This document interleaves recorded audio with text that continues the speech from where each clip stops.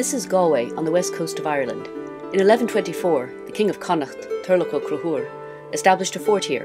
In 1232 it was taken by the Normans, who developed the area into a fortified town. In the 15th and 16th centuries, as a city loyal to the English king or queen, it was one of the most important trading centres in the British Isles. Now it is a lively Irish town, the gateway to the Irish-speaking area of Connemara, a centre of the arts, and a thoroughly modern medieval city. My name is Maura O'Cronin, and here are some of my fellow members of the Galway Early Music Society Voluntary Committee. We organise the Galway Early Music Festival, which has been running annually since 1996.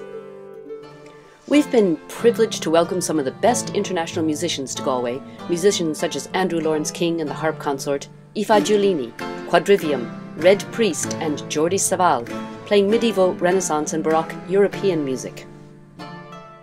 But the Gaelic area of the British Isles, Ireland and Scotland, had a highly developed music of its own, and we have always felt as an early music festival in Ireland that it is so important to highlight this music in the context of the European music contemporary to it.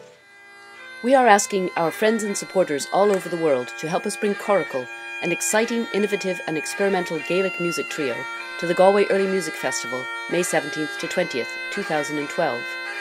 The members of this trio are independent performers who have been individually researching and performing their area of early Gaelic music.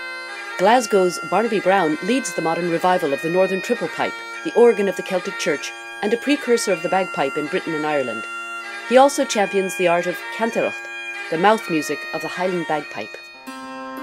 Siobhan Armstrong was born in Dublin, lives in Ireland, and works as a freelance performer and teacher, mainly in Europe. She's equally at home playing 17th century Italian opera, performing on Hollywood film soundtracks, and gigging at the world's biggest traditional music festivals. Her greatest interest, however, is encouraging the revival of the early Irish harp. Grigor Lowry belongs to the well-known Lowry family of North Argyll and was immersed in his family's traditions from a young age. There have been numerous Gaelic singers, pipers and storytellers amongst his forebears on both sides of his family, and Grigor's father passed on the piping tradition to him. He is very proud to be keeping the dialect, singing and piping tradition of his people alive.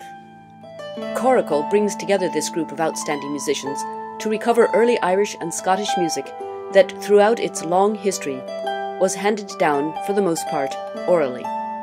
Their approach to bringing it alive includes archaeomusical research, paleography, and reference to conservative surviving traditions around the world.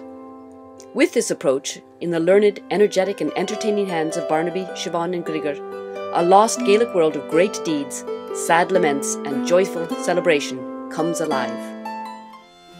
As part of the Galway Early Music Festival, Coracle will perform on Sunday, May 20th. Barnaby Brown will also give a free public demonstration of Scottish pipes and triple pipes on Saturday, May 19th.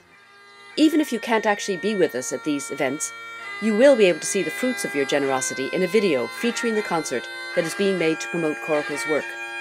We hope that you will support this exciting venture.